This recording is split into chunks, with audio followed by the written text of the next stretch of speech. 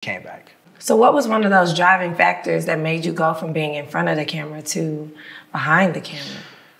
Reality. Reality, you know, and also, but it was a good reality because it was through someone that I supported a lot.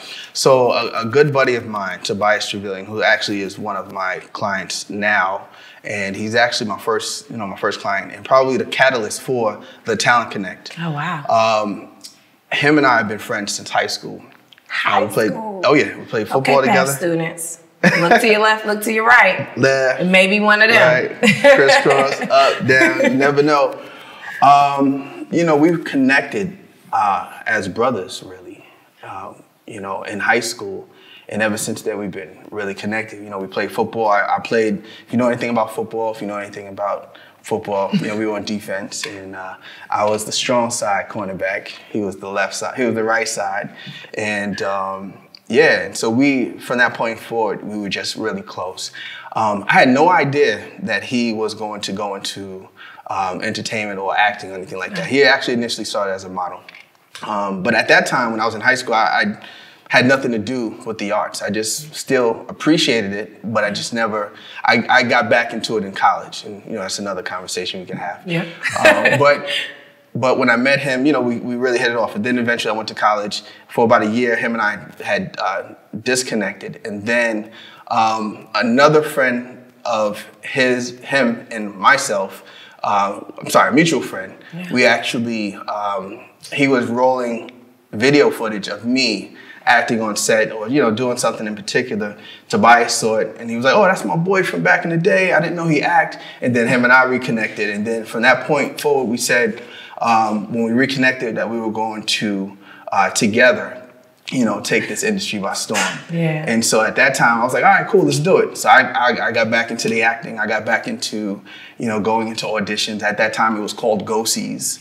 You know, the industry is much different than the way it was back then in the 90s where, you know, the breakdown services and Actors Access really didn't exist the way it does now. Yeah. Everything is electronic. Back then, you know, you had to go into offices. You know, you had to walk around with your hard copy pictures and all that crazy stuff.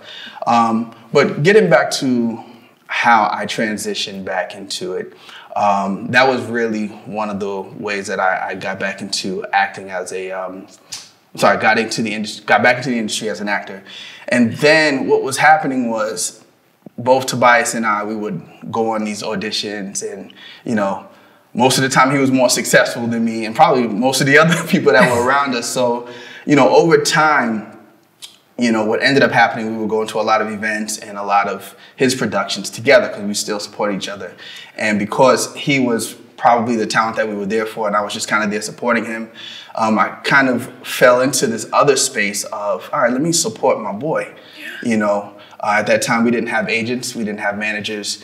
And so it was kind of like we were just out there on our own, bumping off trying to figure it out. So I started off as just kind of supporting him. Then eventually I ventured into, you know, assisting and then probably being a part of his email chains.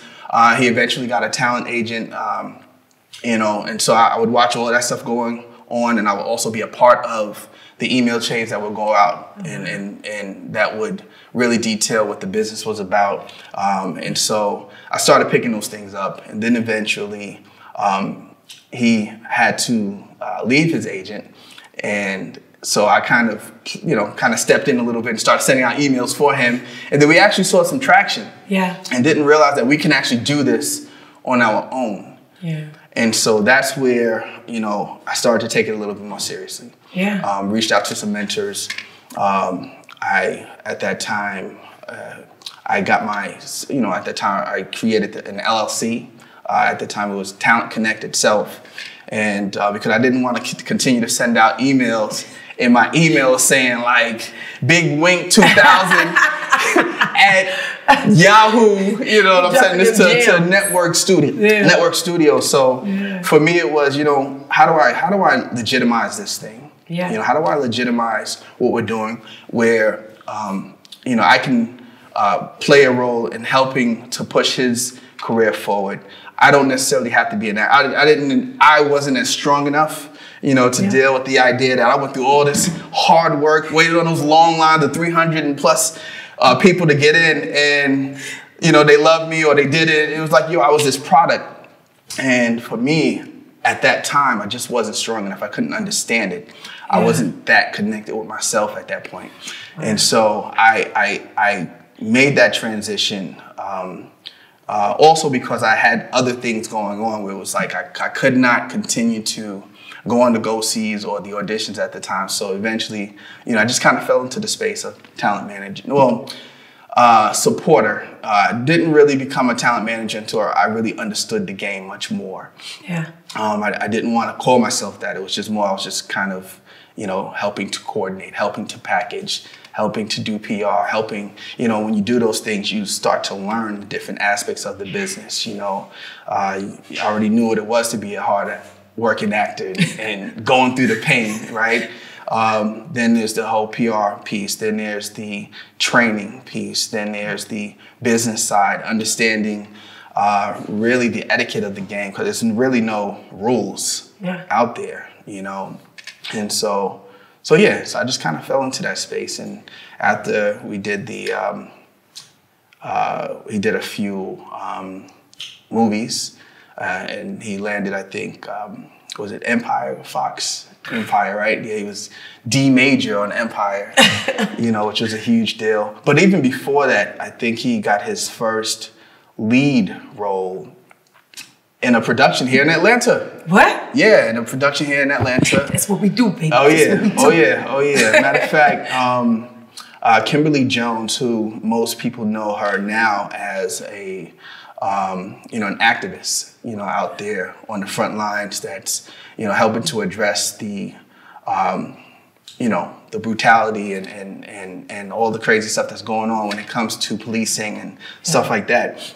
She was actually, believe it or not, she's super talented. She was the production coordinator. She was the person that pretty much put everything together. And she hired Tobias, and her and I started to communicate. And actually, which interestingly enough, I'm rambling, just jump in whenever you need to. Oh, yeah, You got a lot of questions, probably. I'll say this real quick. That's actually that's what led me into some other talent.